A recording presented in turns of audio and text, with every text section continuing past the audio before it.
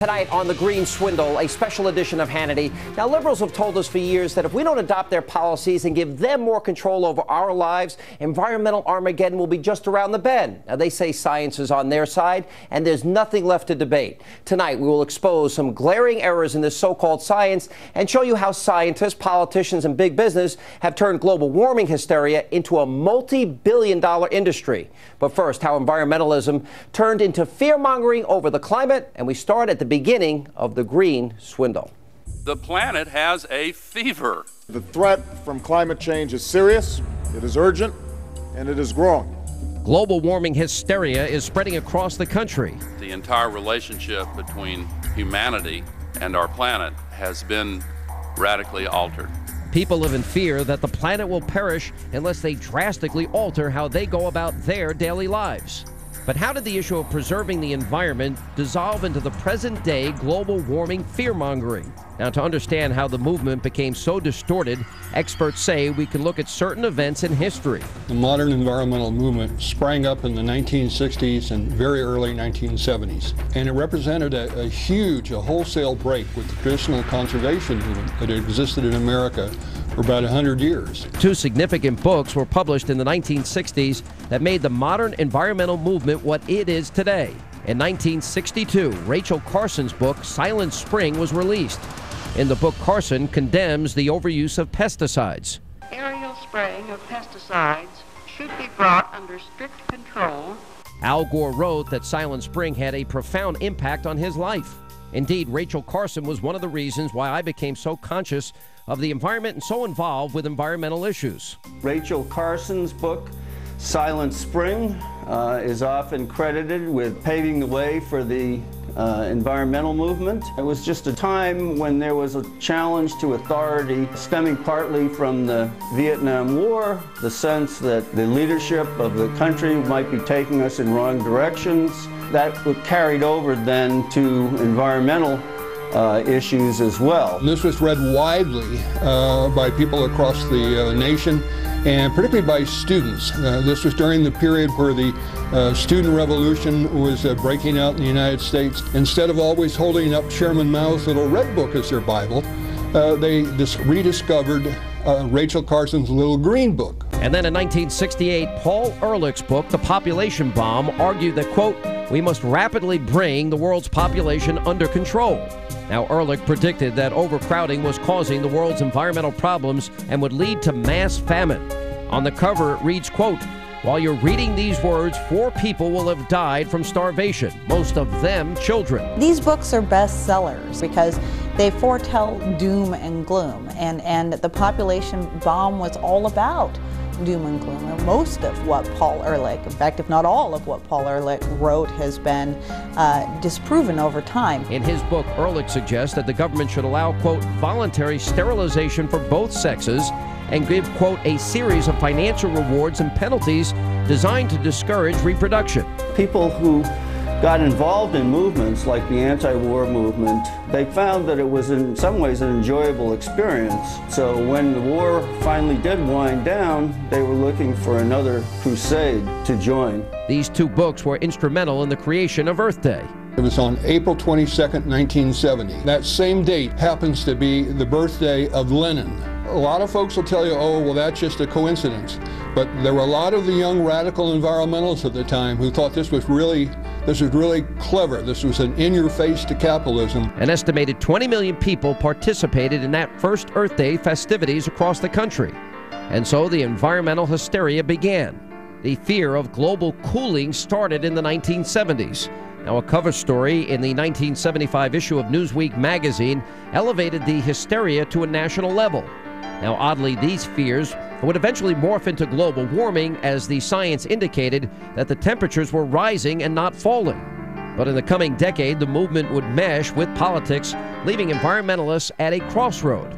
Patrick Moore was one of the founding members of Greenpeace. Around the mid-1980s, the environmental movement was basically hijacked by the political left, and at the same time, the Berlin Wall came down, communism ended, and a lot of peaceniks who were basically anti-American and leftist in their orientation moved into the environmental movement, bringing their sort of neo-Marxism with them. And they learned to use green language in a clever way to cloak agendas that basically have more to do with anti-capitalism and anti-globalization than anything to do with science or ecology. Patrick Moore left Greenpeace in 1986. I left Greenpeace really for two reasons. One was the larger issue that I wanted to get out of just pure confrontation politics, just telling people what they should stop doing, and start to work with people to find solutions for the environment and sustainability. And when the environmental movement became so strongly politicized, left against right, it was time for me to leave. But it wasn't just environmental groups that began pushing their political agendas. This really got going officially in Washington in 1988 when James Hansen, who is a scientist at NASA, came and testified in front of Congress about global warming and claiming that it was a big issue, that it was real. This was what put this on Congress's radar. And from there, the movement began to inflate the political dialogue. Up until probably the middle of the 1990s, you had all these environmental groups out there, and they all had their own concerns and their own causes, and they had to pick their spots. And in 2006, the poster child for global warming came out with his now infamous movie. Here's Manhattan. The World Trade Center Memorial would be underwater. Think of the impact of a couple 100,000 refugees, and then imagine 100 million. For some reason, the combination of people's desire for entertainment and for celebrities has one after another brought people to the forefront as heroes, such as Al Gore, such as Paul Ehrlich, who really, don't necessarily have all the answers. I mean, it's absolutely crazy. Al Gore is not a scientist. He hasn't got a scientific bone in his body. He's a politician. He's a mass mover of propaganda. Al Gore's movie came out, and again, it was suddenly all over the popular culture, and you had a guy who was out there that everybody knew, and he became the face of this, that simply raised public awareness of this. And this brings us to present day, where global warming is not necessarily a movement anymore, but actually an indisputable fact. They have basically taken the science out of it, and instead, there's this mixture of sensationalism, misinformation, and fear. Politicians around the world cite its work to support their hysterical claims, but how did this panel come into being, and how objective is its science? The Nobel Peace Prize for 2007 is to be shared between the Intergovernmental Panel on Climate Change and Al Gore Jr. for their efforts to build up and disseminate greater knowledge about man-made climate change. The International Panel on Climate Change, known as the IPCC, founded by the United Nations in 1988. Now, its findings have been used to justify some of the most extreme claims about global warming. But how did this group become so influential? Contrary to its portrayals in the mainstream media, the IPCC conducts no scientific research. Rather, it was founded to promote international climate agreements. It was chartered to support a possible future climate treaty. So that's what they do. To understand the radical approach of the IPCC, all you need to do is look at its inspiration, the controversial UN bureaucrat Sir Maurice Strong. Mr. Strong, what do you want to achieve in this trip? It all began in the mind of one ambitious, very rich civil servant who was one of the faction of the UN that has always hoped that the UN could eventually be turned into a world government. Inspired by a vision of the UN running the world, Strong viewed democracy as an obstacle. He argued that, quote, our concepts of ballot box democracy may need to be modified to produce strong governments capable of making difficult decisions, particularly in terms of safeguarding the global environment. Using a global warming platform, Strong tried to force nations to give up their sovereignty. He went on to propose a global tax on the use of oceans, the atmosphere, and outer space. The problem is that if you really take global warming as something that you have to stop right now, that gives you entree into virtually every aspect of a person's life. With the IPCC's philosophy rooted in such radicalism, it is no surprise that the group has stopped at nothing to sell its agenda. The evidence is now overwhelming that the world would benefit greatly from early action, and that delay would only lead to costs in economic and human terms, that would become progressively high. The panel claims to reflect the beliefs of a so-called scientific consensus. The notion of science by authority is kind of stupid and counter to science as it's supposed to be conducted. Only the politicians want science as a source of authority. The IPCC sells its agenda through assessment reports. Now, these reports push for international treaties to curb emissions by painting a picture of environmental Armageddon. The group issued reports in 1990, 1995, 2001, and 2007, and a fifth report is underway. But critics object to how these reports are compiled. The scientists who are the lead authors on the IPCC are nominated by their governments. And so therefore, the governments say that this represents science as we see it. Once the authors are chosen, they survey the scientific literature and claim to reflect it in their reports. They cherry pick literature conclusions. They extend their window for what literature is acceptable for consideration if there's a paper that they think helps, and they ignore papers that don't. Patrick Michaels experienced the IPCC's bias firsthand.